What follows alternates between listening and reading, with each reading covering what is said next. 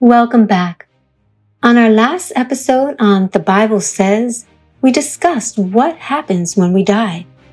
Today, we're going to take an in-depth look at another eye-opening and hot topic, one that leads many to serve God out of fear rather than love, a topic that has been and continues to be misunderstood: hellfire.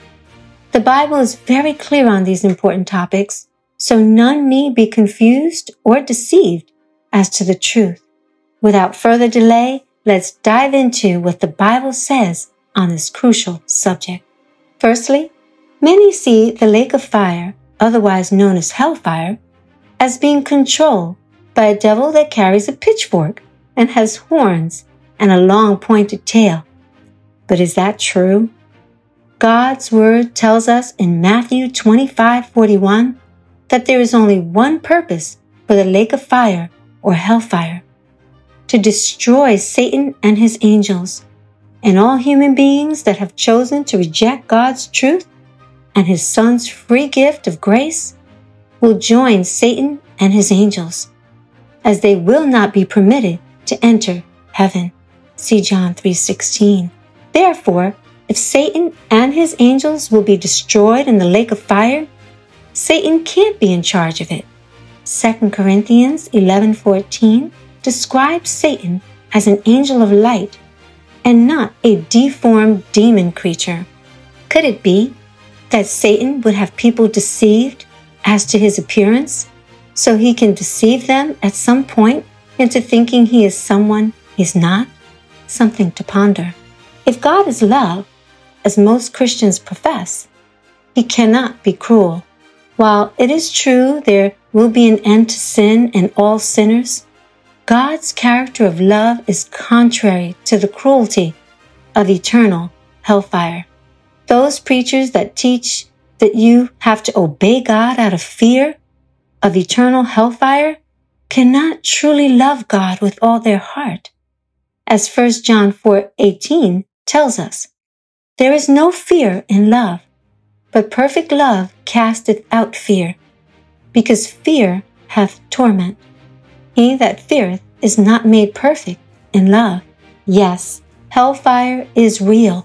Matthew 13:41 and 42 says, the Son of Man shall send forth his angels, and they shall gather out of his kingdom all things that offend, and them which do iniquity, and shall cast them into a furnace of fire. There shall be wailing and gnashing of teeth. Now that we know hellfire is real, what exactly is it that goes into the fire? Mark 9:43 through 47 tells us, and if thy hand offend thee, cut it off. It is better for thee to enter into life maimed than having two hands to go into hell, into the fire that never shall be quenched, where their worm dieth not, and the fire is not quenched. And if thy foot offend thee, cut it off. It is better for thee to enter halt into life than having 2 feet to be cast into hell, into the fire that never shall be quenched, where their worm dieth not, and the fire is not quenched.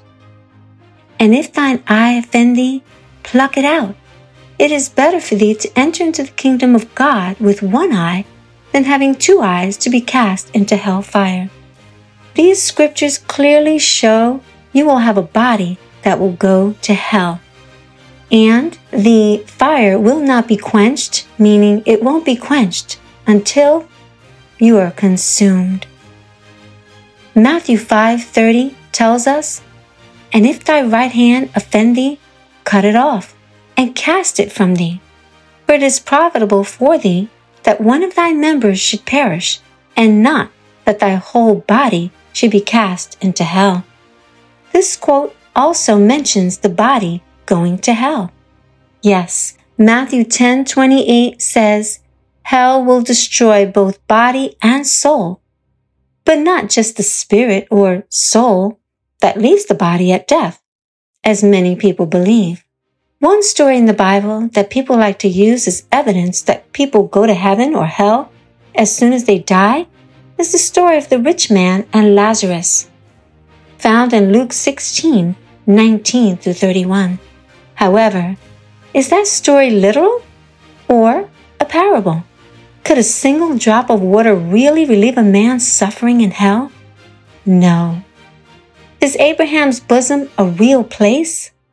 No. Therefore, we can safely conclude that this story is a parable that was taught simply to teach a moral lesson. Is hell burning right now? The answer? No. We find this answer in Revelation 20 and 21.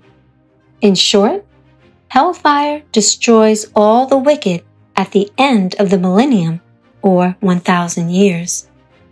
Now, for the $1 million question, is hellfire going to burn eternally? Let's see what the Bible says. Psalm 37, 9 through 10 reads, "For evildoers shall be cut off, but those that wait upon the Lord, they shall inherit the earth. For yet a little while, and the wicked shall not be.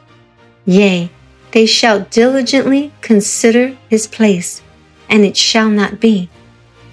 Psalm 37:20 says, "But the wicked shall perish, and the enemies of the Lord shall be as the fat of lambs.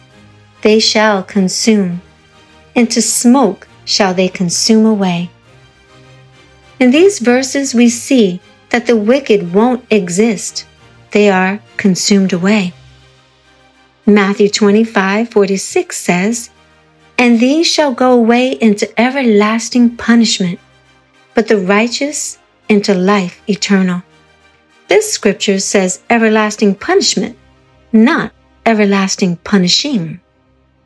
2 Thessalonians 1:9 clearly says, "Who shall be punished with everlasting destruction from the presence of the Lord and from the glory of his power." We're all familiar with Sodom and Gomorrah, which was destroyed because of their wickedness. The Bible tells us in Jude 7 that they are set forth as an example, suffering the vengeance of eternal fire. Are those two cities still burning? No. See also 2 Peter 2:6 and Malachi 4:1 and 3 for further clarification. Make no mistake, the wicked shall be eternally destroyed, turned to ashes or stubble.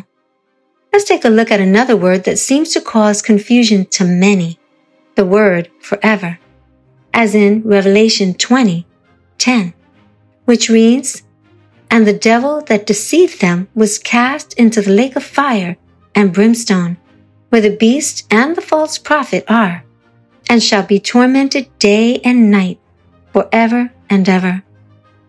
What exactly does forever mean in the Bible? Let's take a look at a few scriptures. 1 Samuel 1:22 and 28 shows us that forever means as long as you live, as in the case of Samuel. Psalm 48:14 tells us forever means until death. Therefore, burning forever can mean that man will burn in the lake of fire until he dies. Since Romans 6:23 tells us that the wages of sin is death, the Bible cannot mean that the wicked will live eternally in hell. It simply means that the effect of the fire is eternal, not the fire itself. The second death is the sinner's eternal fate. So what does the smoke of their torment ascendeth up forever and ever, found in Revelation 14:11 mean? Notice that it says the smoke and not the torment lasts forever. One final thought. How could the righteous be happy in heaven, knowing that those they loved were suffering in the fires of hell for all eternity? It just doesn't make sense. God is love, not cruel. those that have rejected God and His Son's free offer of salvation and eternal life have chosen eternal death, non-existence. After all, Revelation 21:4 says, "And God shall wipe away all tears from their eyes, and there shall be no more death, neither sorrow nor crying, neither shall there be any more pain, for the former things are passed away." Again, how could this scripture be true if loved ones were burning eternally in the fires of hell? There is good news after all this talk of hellfire. 2 Peter 3:10 and 13 tell us that the earth will be burned up, and there will be new heavens and a new earth, wherein dwelleth righteousness. This happens after all the wicked are destroyed with fire, and the fire goes out. The saints then inherit God's new earth and a peaceful, eternal life with the God of love. Our closing scripture is 1 John 5:12, which reads, "He that hath the Son hath life, and he that hath not the Son of God hath not life." My prayer is that all those viewing this will choose life by accepting and following Jesus Christ, our Savior. Next, on The Bible Says, we'll be discussing the judgment. How does God decide who is worthy? Until then, Maranatha.